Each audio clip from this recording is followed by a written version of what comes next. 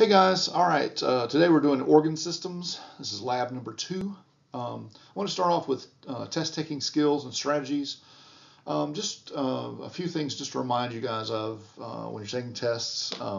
Hopefully we'll be in the class, but if we're not, if we're online, same kind of rules apply. Answer the whole question. Read the whole question and answer the whole question. Sometimes there's multiple parts, and so make sure you answer both parts. Answer each question. Always answer every single question. Even if you don't know the answer, try to write something down. Fill in the blank. Always, always, always write something. Whatever. Just make up something if you don't know the answers. I give partial credit. If I feel like you know what you're talking about, but you can't quite pull the answer, the exact wording out, give me something close. Multiple choice. Choose an answer. Try to reason it out. If you can eliminate a couple answers, that always works really well. Never leave a question blank, unless this is a standardized test. In standardized tests, sometimes they mark off for wrong answers, but I don't do that. So always answer the questions on the test. On a standardized test, if you're taking one of those like the SAT or ACT or something like that, generally the rule is like choose C if you don't know an answer.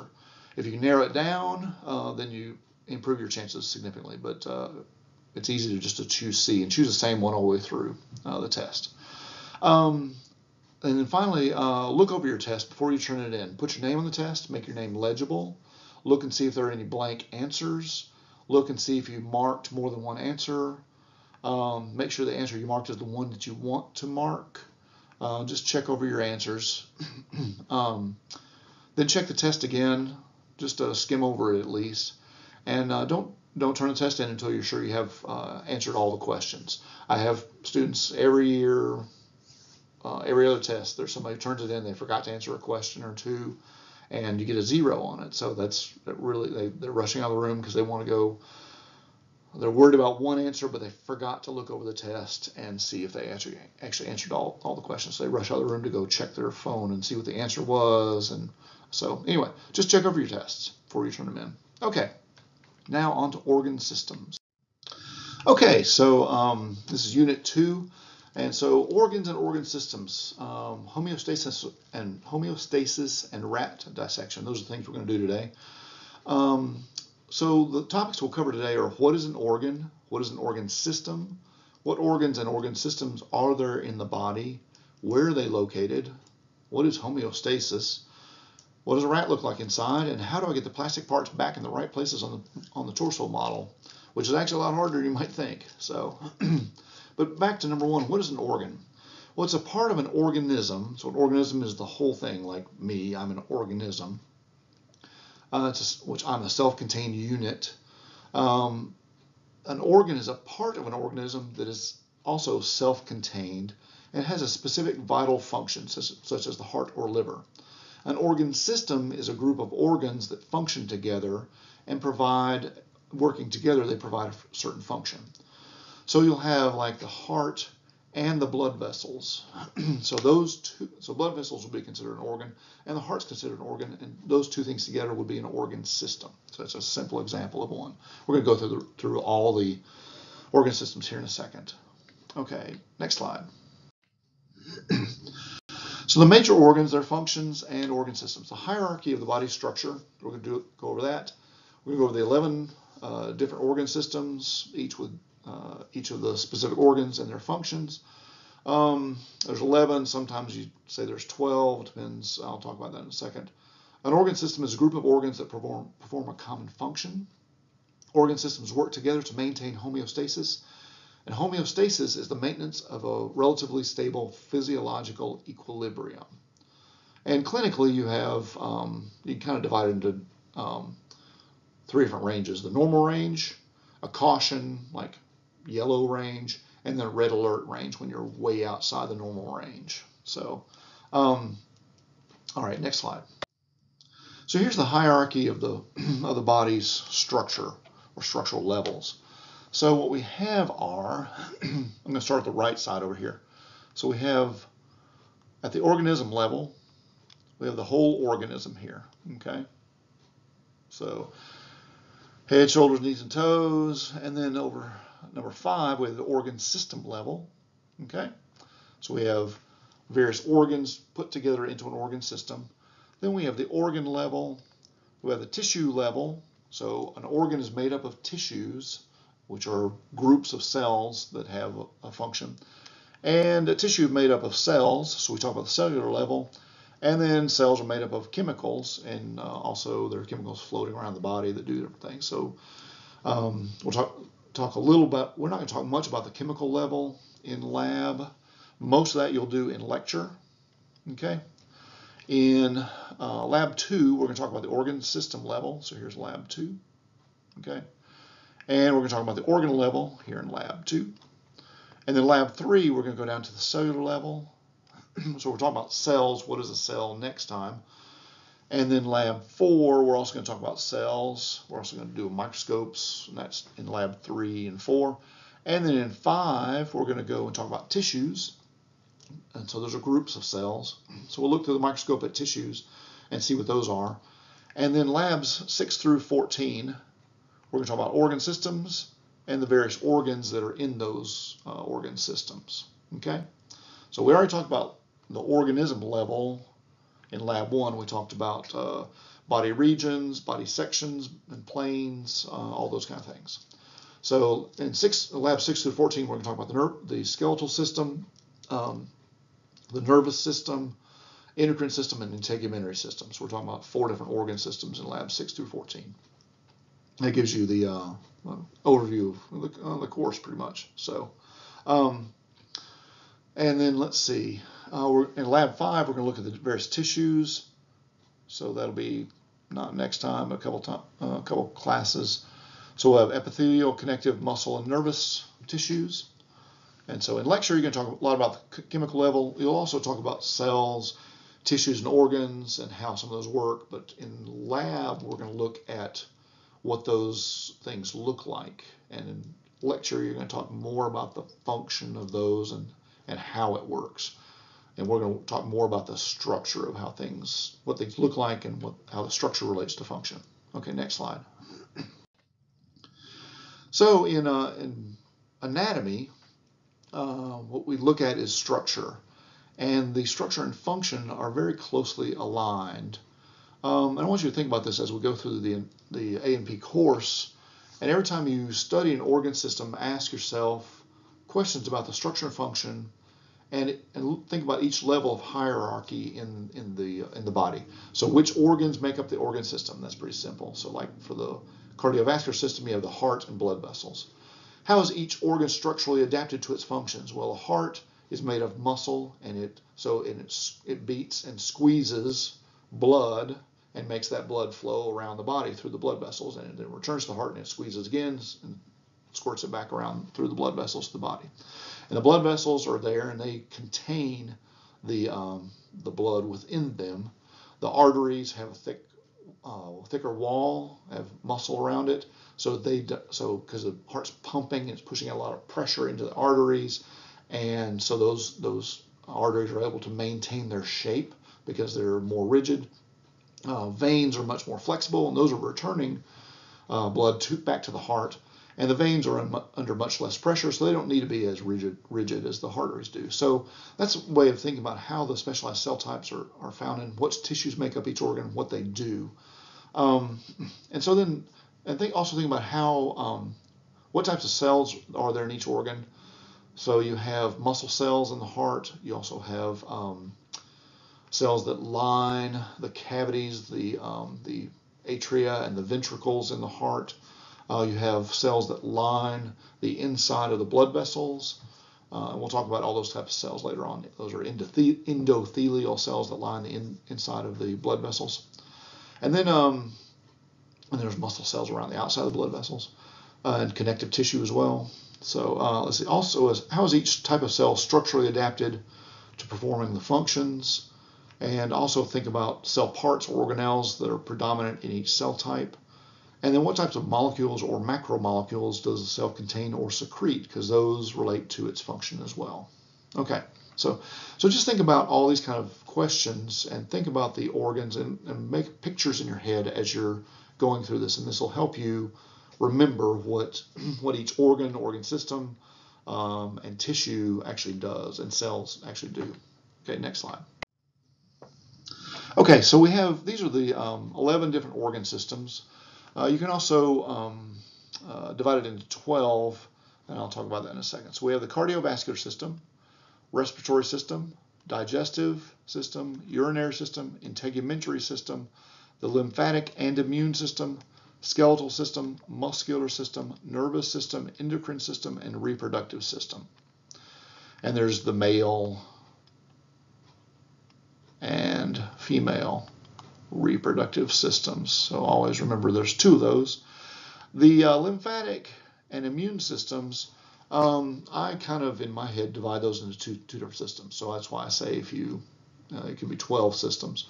And some people, we used to divide it into 12. More commonly now, people lump the lymphatic system in with the immune system because there is some immune function. There's quite a bit of immune function working in the lymphatic system. A lymphatic system drains fluid from tissues and returns it back to the cardiovascular system. But there's also immune cells, white blood cells in the lymphatic system that help protect against disease. So anyway, back to the top.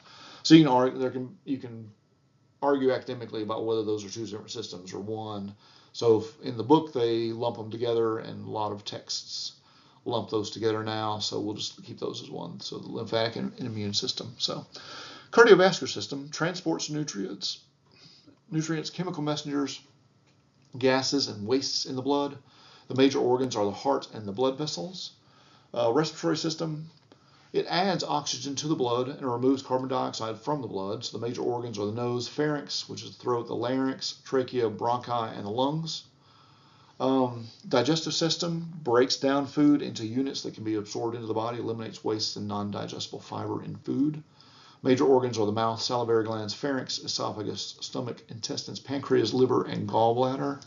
The urinary system removes nitrogenous wastes, maintains body fluid volume, pH, and electrolyte levels through the production of urine. So you can get rid of salts and those kind of things through the urine. You can also retain salts in the body through the urinary system. So you can maintain your electrolyte levels and your pH levels and your body fluid, the fluid volume of the body also.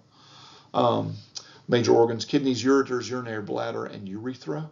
Integumentary system, it's a protective barrier. So integumentary system, the skin, okay, so that provides a barrier on the outside of the body. Also, and aids in production of vitamin D. Has sensory receptors for pain, touch, temperature. Does some thermal regulation by sweating. So major organs are the skin and skin structures, including the hair, nails, sweat glands, and oil glands. Lymphatic and immune. The lymphatic system returns fluid to the cardiovascular system, and the immune system detects and eliminates disease-causing organisms through white blood cells, antibody production. So there's various types of white blood cells. The major organs are lymphatic vessels, lymph nodes, where you have some of the white blood cells reside, and the spleen, which makes allows a type of white blood cell called the B cell to mature. Thymus, where you have maturation of T cells, and bone marrow and tonsils.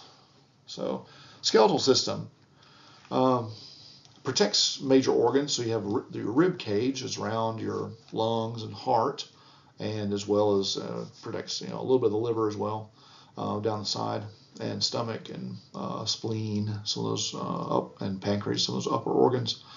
It also provides levers and support for body movement. So the major organs are bone and cartilage, and you can argue whether cartilage is an organ or a tissue. So generally we're going to refer to it as a tissue more than an organ. Let's see. But in other ways, you can argue that overall, a lot of cartilage together is an organ. Muscular system, it moves the bones and helps you maintain, like for instance, you maintain posture, and you can run, and you can move your arm around, those kind of things. Major organs: skeletal muscle and tendons. Nervous system, You control cell functions with electrical signals, helps control body homeostasis. Major organs are brain, spinal cord, and nerves. Endocrine system, you control cell function with hormones, helps control body homeostasis. Major organs, hypothalamus, pituitary gland, pineal gland, thymus, thyroid gland, adrenal glands, ovaries, and testes. And the reproductive system produce gametes, the female uterus, providing an environment for the developing embryo and fetus. And the major organs in male are testes, ductus deferens or vas deferens, the penis, and major organs in the female, ovaries, uterine tubes, uterus, vagina. And you'll notice that some of these organs overlap different organ systems. So like the reproductive, you have the testes and ovaries, okay? And those are also in the endocrine system as well, right? And you also have, let's see, what else? Oh, you have the pancreas in the digestive system. And you have the pancreas. You can't see it's behind my head on the screen here, so pancreas is also in the endocrine system, comma, pancreas. So, all right, next slide. So the organ systems, we're going to do the 11. We're going to keep it 11. So we have different mnemonics that you can use. So, and I've listed a whole bunch here. You can make up your own if you want. One little one that you can use. My sister Rachel is extremely nervous because Uncle Donnie lied recently. So my muscular, sister skeletal, Rachel respiratory is integumentary, extremely endocrine, nervous system, cause cardiovascular, uncle urinary, Donnie digestive, lied lymphatic and immune, recently reproductive. You can also use, like, if you want to use just an acronym, you can use Murder's Link, Medics Live Under Rock and Roll, Merlin Scrud, Mr. Scud Liner, Mariz RD Uncle, Lynn's Rim Crud, whatever you want to come up with. So, but you can use My Sister Rachel is extremely nervous because Uncle Donnie lied recently to remember the organ systems if you want to use that one. So, or you can make up your own, whatever you want to do. All right, next slide. So here's the organ systems. So we have, on this slide, we have the muscular and skeletal. So my sister. And the skeletal system consists of skeletal muscles and tendons. So it produces movement, controls body openings. So like your mouth, I can open and close it through muscular movement. It also shiver, you produce heat. And let's see. And the skeletal system supports the body, protects internal organs, provides leverage for movement, produces blood cells, stores calcium salts, and you have the bones, cartilage, and joints are all part of the skeletal system. And we'll talk about later about storing calcium salts in the bones. Bones are a really good site for storing calcium. So you can take it out and you can put it back in both ways. All right, next slide. Okay, so the next one is respiratory. Rachel is integumentary. And respiratory system, we have the nasal cavity, the pharynx, which is the throat, the larynx, which is the voice box. You have trachea, a windpipe that branches into the two bronchi. Each one is called a bronchus, and those go then into the lungs. And so the respiratory system delivers oxygen to the blood, removes carbon dioxide from the body, maintains acid-base balance of the blood. Carbon dioxide, when it enters the blood, makes the blood slightly acidic, forms carbonic acid. So you want to maintain the pH balance in the blood. So you want to remove carbon dioxide, otherwise you get your blood goes a little acidic. It's called acidosis. And let's see, and so integumentary is, so we have hair, skin, and the associated glands or oil glands or sweat glands, and there's nails, fingernails and toenails. So you have the integumentary system, protects the body from the external environment, produces vitamin D, retains water, regulates the body temperature, so you sweat, and that then water evaporating off your skin will help you keep cool in the summertime. Because right now it's blazing hot outside. I'm doing this recording in July, so it's majorly hot outside. I think the high was like 97 today. All right, next slide. And okay, extremely endocrine and nervous system. So the endocrine system is composed of several glands that are actually up in the brain. Okay, that's in the brain. Pineal gland, hypothalamus, pituitary gland. Then in the throat, you have the thyroid gland. Down around the heart, you have the thymus gland, which is found in younger people, and it kind of disappears in older people or as you age. Adrenal glands, they're sitting on top of the kidneys. Pancreas, right behind the stomach. And then you have testes in the male and ovaries in the female. So the endocrine system regulates body functions. The hypothalamus, pineal gland, or hypothalamus and pituitary gland have a lot of regulatory functions in the body. Endocrine system regulates the functions of muscles, glands, other tissues, and it secretes chemicals called hormones. And those are small molecules or larger macromolecules, maybe proteins. The nervous system, you have the brain, spinal cord, and nerves. Nervous system, it regulates body functions, provides sensation, movement, automatic functions, also called autonomic functions, and higher mental functions via nerve impulses. And the autonomic and the higher mental functions are all mediated via nerve impulses. And you have nerve impulses going from the body, sensory, coming up to the brain. That's called afferent. And then nerve impulses going from the brain and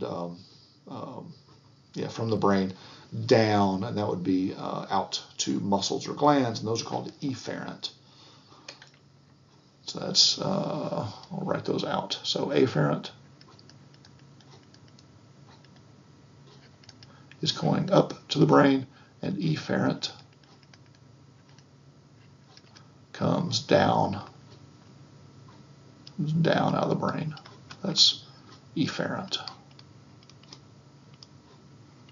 Okay, next slide. Cuz, cardiovascular, uncle, urinary. So cardiovascular has the blood vessels, which are arteries and veins, and the heart. So cardiovascular system pumps and delivers oxygen-poor blood to the lungs, oxygen-rich blood to the tissues. So you want to take oxygen to the tissues and then take the carbon dioxide back out of the tissues and then back to the lungs, and you exhale and breathe in air, which has about 21% oxygen, and then you breathe out carbon dioxide. And actually you breathe out a lot of oxygen as well. You don't utilize all the oxygen you take in, but you do, what you breathe out is more carbon dioxide than what you breathed in, than the air you breathe in. Urinary system, you have the kidneys, ureters, urinary bladder, and urethra. So the urinary system removes metabolic waste from the blood. You regulate flood, electrolyte, and acid-base balance, and you stimulate blood cell production. Next slide. Donnie lied. So Donnie, digestive system, lied, lymphatic, and immune. So the digestive system includes the mouth, salivary glands, esophagus, liver, stomach, gallbladder, pancreas, which are posterior to the stomach, large intestine, small intestine, and the anus, and that'd be posterior in this picture, as you might well imagine. And the digestive system, you digest food, you also chew it up. So, you have teeth in your mouth that chews it up. You have saliva you make. The saliva has enzymes that start breaking down food. Then you swallow it, it goes down the esophagus and down into your stomach. Your stomach has acid there. It starts breaking it down, and then you put that in a small intestine. Small intestine neutralizes the acid and then starts breaking down the food further. And you have about a 20-foot long small intestine, and that breaks it down as it travels along through there over the next day or so. And then it goes into the large intestine where you absorb water back out of the food, and then it goes across, up, across, and down, and then you poop it out. So poop out whatever's left over. So you digest food, you absorb nutrients in the blood, remove waste, and you regulate fluid, electrolyte, and acid-base balance there. Lymphatic system, you have the tonsils, you have the lymph nodes, the thymus, the spleen, lymphatic vessels, and the thoracic duct. So lymphatic vessels come up, they drain fluid from tissues, and there's no pump for the lymphatic system. It's just the fluid moves along by movement of your muscles. So this is one of the reasons you need to move a lot, so as you keep the fluid coming out of your tissues. So if you sit for a long time, fluid will accumulate in your tissues because you're not moving. So like you may have sat in a car for a long time or on a plane for a long time, especially if you sat on a plane for a long time because there's pressure differences that occur there, and it kind of enhances the effect. But your legs will swell a little bit if you don't move around, because the muscles, what they do is that when they move around, they squeeze these lymphatic vessels, they push against them, and it squeezes fluid up them. Because they're in the lymphatic vessels, you have these little valves in there, so fluid goes up, but it can't go back. So it goes up and up and up and up, and goes right back up, and it goes up through the thoracic duct, and then dumps back into these cardiovascular system. So, so that fluid gets returned there, then it can be processed by the kidneys if you need to get rid of some of the fluid. So, lymphatic system returns excess fluid, tissue fluid, to the cardiovascular system. It also, in the lymph nodes, here, lymph nodes, there's some up there, there's some down here, there's lymph nodes down there. Okay, oops, that's too big. Sorry about that. I'll take off that. So lymph nodes, so there's one there, there's on either side, well, not one, there's a whole set of them. There's some on the side of your neck, there's axillary under your arm, that kind of stuff. Those lymph nodes are it's a kind of collection of tissue, and they have white blood cells that gather in there. So when you're draining fluid from tissues, in case the fluid was accumulating because of inflammation and maybe some bacteria got in there, the bacteria get carried along by the lymphatic system, and then they hit these lymph nodes, and lymph nodes have white blood cells in there that can destroy that stuff before it gets dumped into your cardiovascular system. Okay, next slide. Recently, reproductive, so we're at the end of the organ system. So we have the reproductive, male and female. So in the male, we have the visible penis and testes. There's a ductus deferens, or also called the vas deferens, prostate gland, and seminal vesicle. And so the reproductive system of the male produce and transport sperm, secrete hormones, you have sexual function. And then the female, you have the vagina, uterus, ovaries, uterine tube or the fallopian tubes, and the mammary glands. So I've got a picture later, we'll talk about that. So reproductive system, female. So you produce and transport oocytes, eggs. It's the site of fetal development, fetal nourishment, childbirth, and lactation for the mammary glands. Everything else is down in the uterus, and all the rest of that stuff is the uterus and the ovaries and the fallopian tubes and the vagina. And also sexual function is also in the reproductive system. Okay, next slide. So back to our mnemonic for remembering the organ systems. So I did them in the order of my sister Rachel is extremely nervous because Uncle Donnie lied recently. And I'm not sure it's quite the order it's in. It's close to the order that's in the book, but but you can put it in any order you want. All right, next slide.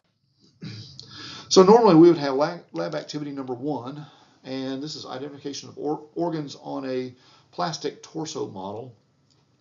I'm going to show you cadaver photos. And so warning, this is actual human cadaver. So just so you know what's coming up. All right, next slide. So here we go. Here's these are the superficial organs. So the organs that when you take off the skin and the muscular layer, you're left with what you see is this stuff right here. When you take off the ribs as well. So we're going to start with the trachea. So trachea is here. All right. Then we have the lungs, number 2. We have the heart. And you notice there's all this white around the heart. Okay, what is that? Well, that's fat. Okay, we have what's called visceral fat. We have cutaneous and visceral fat. Cutaneous is the fat that's underneath your skin. And so when you get fat, when you eat a lot of stuff, like I have been doing in the whole quarantine thing, I've been eating way too many pizzas and stuff. So anyway, I have created, my fat cells have created a lot of fat and stored a lot of fat in them, and so I'm much larger in my midsection than I used to be. So I'm trying to work on that. So hopefully I'll get this down. Anyway, but there's also fat that's around organs, and fat provides a cushioning function in addition to energy storage. So and we'll talk about those kind of things later on. So diaphragm, number 4, that's this. So you can tell it's got these kind of stripes here, right? You see them better over here on this side. You can see over there's like stripes going down. So that's muscle fibers that are in the diaphragm. So the diaphragm is your major muscle for breathing. So it pulls down, it expands the cavity, and the lungs expand, and you breathe in, then it goes back up and compresses the thoracic cavity, and the lungs don't collapse, but they decrease in size, and it pushes air out. So when you're relaxed breathing, your diaphragm's going down to breathe in and up to breathe out. Your liver is here. This is also liver here. Okay. Your stomach, you just see a little piece of it here, right? It's mostly underneath the liver there. Then you have a large intestine. You can see some of it coming across here. And small intestine is this whole area around through here.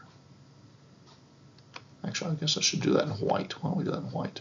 So this is your small intestine that you can see all through here, right? And large intestine is this whole bit up through here and then down here, right? I made it a little bit wide on the right side. Sorry about that. So where's my cursor? There it is. All right, next slide. Oh, I drew lines onto the slide so that you could point out all the pieces. That'll be in the PDF that I post online, so you can see that. All right, next slide. So if you take off that first superficial layer of organs and start cutting down into the cadaver, you can see the trachea a lot better, and you can actually see the trachea has these stripes, these rings. You can see those in the picture, and those are actually rings of cartilage that are around the trachea. And so think of it as a I'm sure you've used a bendy straw to drink out of. So you take the straw and it's got those little rings around it, right? Well, what that does is it gives you flexibility. If you take a normal straw and you bend it, well, it just collapses. You take a bendy straw and bend it, it bends and keeps that opening open. So that's why you have those rings of cartilage there around the trachea, so that I can bend my head down, back, sideways, and all over, and I can still breathe because it holds that trachea open. That's a very critical function there. So let's see. Number 13, it's not labeled down here. That's the aorta coming out of the heart. So number 2 is the lungs. Heart is number 3, so it's been cut open. You can see inside the heart at that point. Number 4, there's a little tiny piece of diaphragm up here on top. There's the edge of it right there. And then liver. Now you can see the stomach a whole lot better underneath here. So here's the whole stomach. Like there. And then large intestine, you can see it better here and here and here. Small intestine, it's been partly removed, so that's why it looks kind of cut up, because it was. Because the small intestine is there, and it winds around all different ways, and so when you cut through it, you're going to have some raggedy pieces kind of sitting there. Let's see. The gallbladder is underneath right here, there for number 9. And then number 10 is the spleen, so I'll go all the way over here. So there's your spleen over there. So spleen's is kind of like near the back wall, up behind and on the left side, behind the stomach. The pancreas is on underneath the stomach there, and I'm not sure if it's in the next slide or not. Next slide. So deeper organs, no, they didn't show it. So they didn't show the spleen. So the trachea, you can see that a whole lot better. You can see the rings really well there, and you see it branching down into these bronchi, right? So and you see and bronchi branch into bronchioles. So these that'd be bronchioles there. And then you have part of the lung is there, and you have another one on the other side. So you can see the bronchi and the bronchioles going into the lungs, and they divide further and further and further until they get to what are called alveoli, the little air sacs of the lung. You can also see the diaphragm. Just give you a little landmark here, and you can see that edge there. It goes kind of like that, and on this side it curves up and over, right? So here's your diaphragm there. Well, let me go to white. So here's diaphragm here. Here's diaphragm here. There. Okay. So we have the bronchi. What else do we need to do here? Oh, esophagus. Oh, yeah, the esophagus. You'll notice the esophagus is there. It's number 12 here. So the esophagus is there. Esophagus is behind the trachea. So the trachea you can feel right here, and the esophagus is actually back behind it there. So when you swallow, it actually goes up. The larynx goes up and comes back down, Adam's apple, and it goes up and closes off your windpipe, and so that food and water can pass around it and go down the trachea back behind. And let's see, number 13, that's the aorta there. And let's see, number 14, inferior vena cava. So that's going up towards the heart, bringing blood vessels, bringing blood back to the heart. 15, oh, they do show the pancreas. Sorry about that. They do show the pancreas right there behind the stomach. Number 16, adrenal gland, right there. Sorry, I drew over it. Kidney, 17, and over here. Ureters, interestingly enough, is right there. So you can see that, and you can see the other one over here on this side. Okay. And then let's see. We have urinary bladder is number 19. You might wonder what this big fat thing is here, right there. It's blood vessels going down to the legs. So it splits and then goes down to the two legs down there. So coming out of the heart. So it's the aorta going down, and then as it passes down, it splits. Let's see. I guess that's pretty much it. And if you want to take a look, this here and here and here, those are all ribs. Okay, so there's a rib, here's a rib. Okay, so ribs are going around. So they've cut into the ribs fairly deeply there. All right, next slide. So here's the female pelvis, and we have the ovary right here, round part there. There's uterine tube here. You can see it going up towards, it's this, and down all the way down through here. You can see it. Try to outline it without obscuring it. And let's see, the uterus there, then cervix going down there, and then the urinary bladder here, okay, and urethra, oops, there. So you'll notice that the uterus is superior to the urinary bladder here, okay, and so when you were in your mama, you were sitting right on top of her bladder for a long time. So just if you get a chance, thank her for putting up with you sitting on top of her bladder for a few months there, because that ain't a lot of fun. So from what I've been told, I got 2 kids, so I've been told this quite a bit. Anyway, okay, next slide. All right, male pelvis. So here we go, urinary bladder, and you'll notice that it's way up here, and guys don't have anything major sitting on top of it except for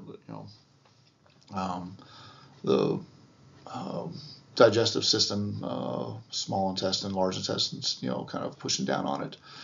Penis down here and there. So it actually extends actually up. There's external part, and part of it extends up into the body. Scrotum surrounding there, and surrounding the testis here. So there's your male pelvis. Next slide. Okay, so normally we have lab activity 1, identification of organs on the plastic torso model. Then we also do drawing a torso We do a life-size one, so you lay down on a piece of paper and draw around it, and then you label the organs, draw the organs inside your torso and label them so that you know where they are, and name the organs that are in each quadrant. And then we also use the anatomical terms to describe the locations of the organs. So what we want to do is, what I want you to do is take a piece of paper and draw these things out yourselves so that it gives you practice. It gives you a lot of practice on and draw where the locations of all these are. So if you look just in the book and you just look at the pictures and do those, it helps a lot if you draw these out yourselves. So, and then also look at think about quadrants as well as the tic-tac-toe grid, and looking at what organs are in each quadrant and each tic-tac-toe grid, because it's actually kind of surprising. You realize, oh, this is actually at the same level as something else, or this is below something else, when you start looking at the relationships of where something is to something else. So that's why I encourage you to draw it, because you'll draw it and you'll realize, oh, these things are in different spots than I actually thought they were. So, and then use anatomical terms to describe the location of the organs. So think about like, is this superior or inferior or deep or superficial or left and right or whatever, and are there pairs of things or are there single things? So, all right, so we're just we're really just looking at the abdominal, pelvic, thoracic organs at this point. So the chest organs and the stomach organs and the pelvic organs. The next slide. So, and this was I just thought this was kind of funny. I took this is a plastic torso model, so I'm going to point out some of the things that are on here. But when I put this into PowerPoint, it automatically generates a description, which I thought was hilarious. It automatically thought this was a person sitting at a table with a cake, which I thought was just a scream. So anyway. So that's why I had to leave it in there. So anyway, what I'm going to point out here is, so we have ribs. There's a rib. Here's a rib. There's a rib. Okay. And this is the lung. So there's your lung there. And let's see. We have kidney. That's a kidney there. And there's here's a spleen. See here. So it's back behind the stomach. And let's see, here's another kidney over here. Kidney. Here's your inferior vena cava. Here's your aorta coming down, it's branching. Okay. And you'll notice that there's a blue and a red. Blue is always the veins, red's always the arteries, but they travel pretty much together. So because they're going the same places. You have artery taking blood down somewhere, and then vein bring it back up. So they got to be fairly close to each other.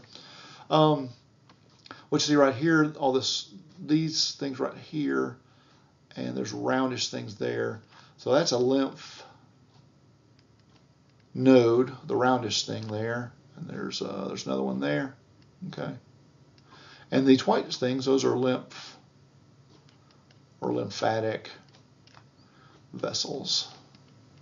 Okay, and let's see what else was in here.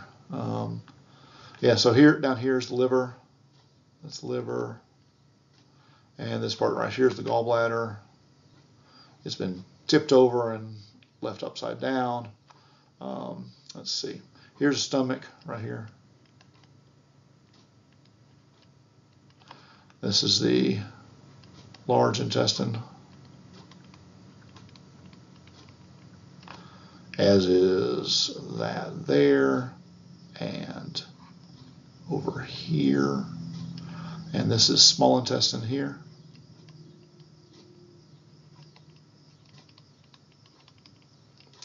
And this is this yellow part right here.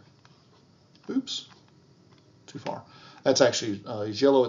So it's fat, but it's also called. It's a special structure called the greater omentum. You don't have to know that.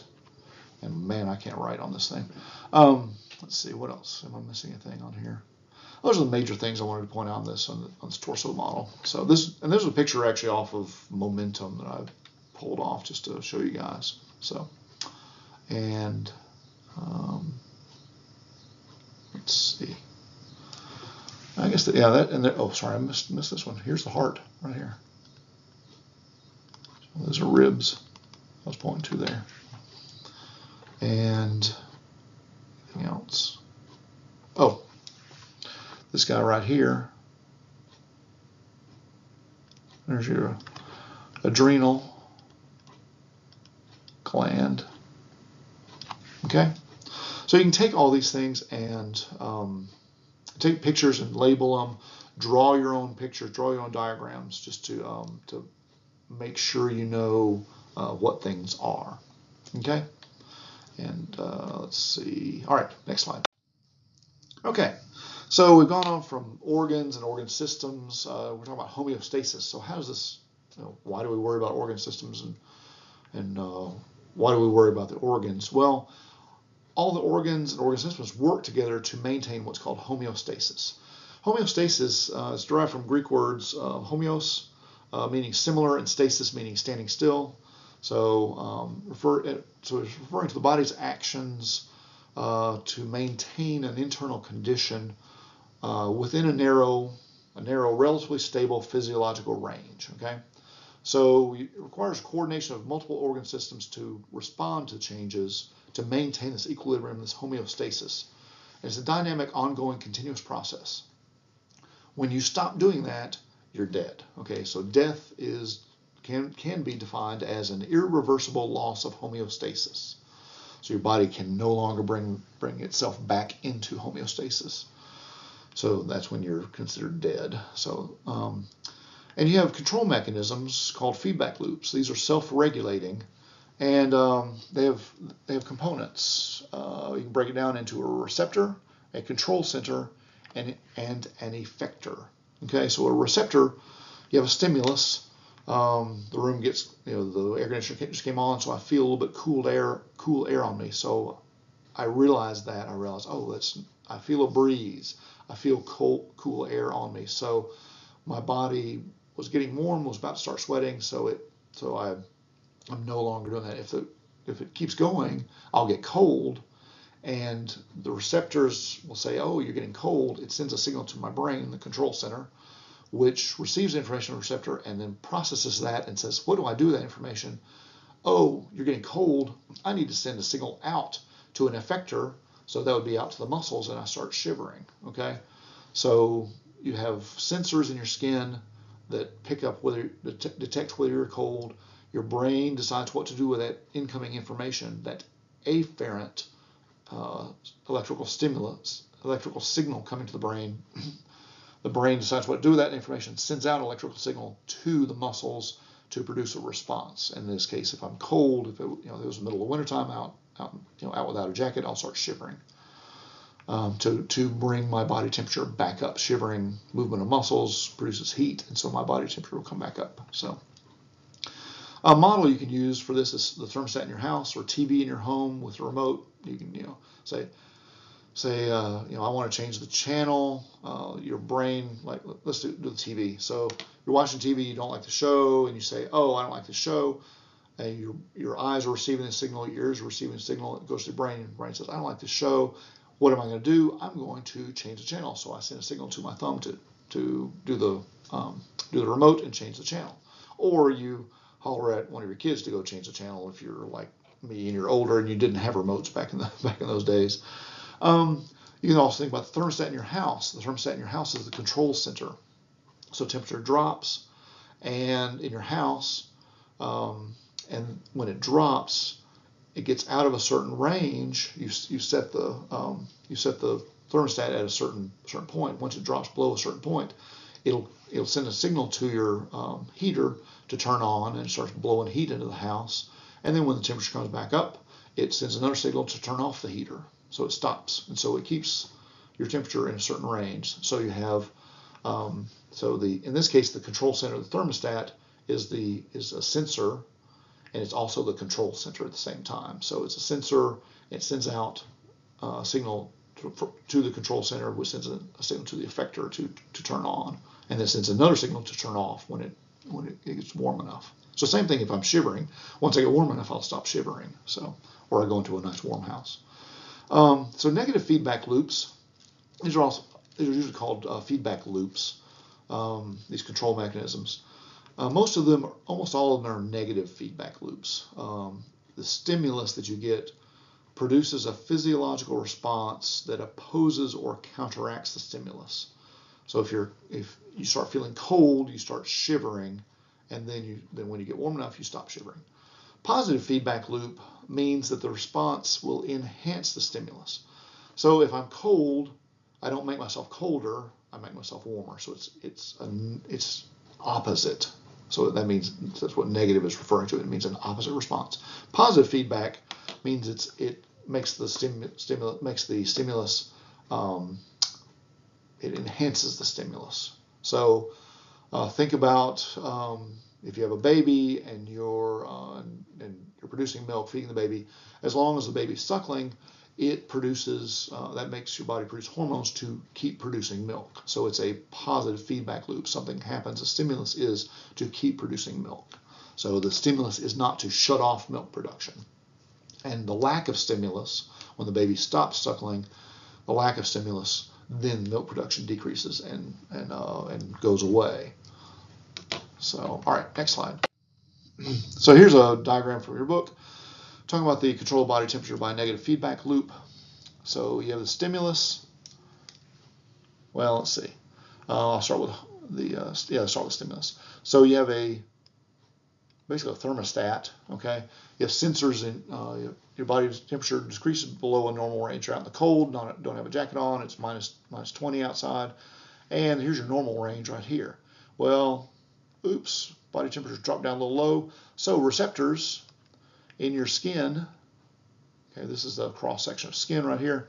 There's sensory receptors that are connected to nerves, and those send a signal to the control center, the brain. Okay, and the brain gets this information. Thermoregulatory cells in the brain get this information, and they say, "Oh my goodness, I'm getting cold, so I need to do something about it." One thing I know to do about it is to make myself shiver. So you send out an efferent message to skeletal muscle. So this is skeletal muscle, and that'll be your effector. And you have a response. You start shivering, and as you shiver, you produce heat. And when the body temperature comes back to normal, you're within the normal range again. Then you stop shivering. So that's how your negative feedback loop works, and then you can continue up, and so actually it's a loop that goes around and around in circles. Okay. All right, next slide. So there's an activity in your book talking about organ systems interacting. This is it's a thought experiment. Just make you think about organ systems that are interacting. So what organ systems interact to produce this response? Well, in this case, the brain is one. That's an organ. So the nervous system would be one. That'd be the control center.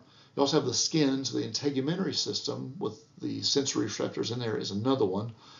The effector is the skeletal muscles, so the muscular system would be another one. And then you would have, let's see, also, you can also include the cardiovascular and respiratory systems in there if you want. The book does. Cardiovascular, I guess you really have to, because the muscle is going to need oxygen to shiver, and it's going to need blood to bring that oxygen to it. So the book just mentions cardiovascular, but I think you also ought to include the respiratory system. And a lot of times you talk about the cardiovascular and respiratory systems together. You refer to it as the cardiopulmonary system. So anyway, the other thing you can think about, well, maybe digestive is included in this. Not really for short-term shivering, because you don't need any extra food. Your muscles have a glycogen store, so they can break down glycogen into glucose and use that as fuel to shiver. If you keep shivering for a long time, you're going to need more fuel, and so you would need to eat something to continue to keep your glucose stores up. But if you shiver just a little while, you really don't involve the digestive system. So primarily, these systems are involved in maintaining body temperature if your body temperature drops. Okay, next slide. So here's the lab activity 3. It talks about it. So you have the nervous system, you have the integumentary system where the receptors are, you have the cardiovascular system, and the muscular system. And you can think about how all these things work together. The sensory receptors, And then tegumentary system, send a signal or receive a signal, and that signal is taken to the brain by the nervous, through the nerves in the nervous system. The brain thinks about it and sends a signal down to the skeletal muscle system to shiver.